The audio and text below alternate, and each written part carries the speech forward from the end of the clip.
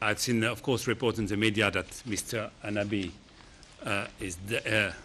would be dead. So far, we cannot confirm that information.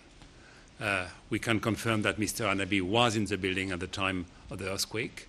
We can confirm that he's highly likely under the rubbles, in the rubbles, but we cannot confirm for the time being his death.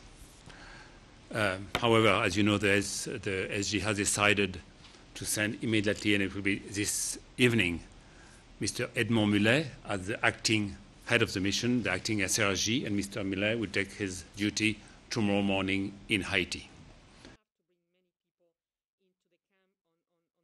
As we all know also, you all know that we have now 3,000 troops and police and civilians still operating in Port-au-Prince.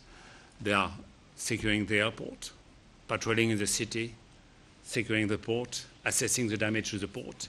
And above that, of course, they are digging the rubbles in the main headquarters, the Christopher Hotel, the main headquarters of the MINUSTAH.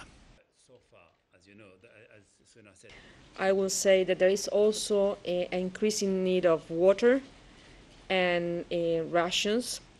The mission is starting to distribute some water, and they are sharing some of their rations with the local populations.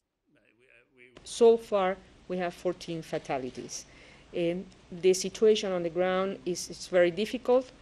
The engineers are working hard, but they do not have the expertise on managing this type of destruction, nor the specific tools to handle it. So they are moving with a lot of caution to ensure that they don't produce more damage to the building than what already has happened. And that is one of the reasons why the thing is moving slower than what we would like to happen. Building collapse. So that was not in the building. Some concerns were raised, and there were adjustments made to the building, particularly the entrance of the building. There were some concerns regarding fire exits and all of that, and some strengthening of the structure, which was done.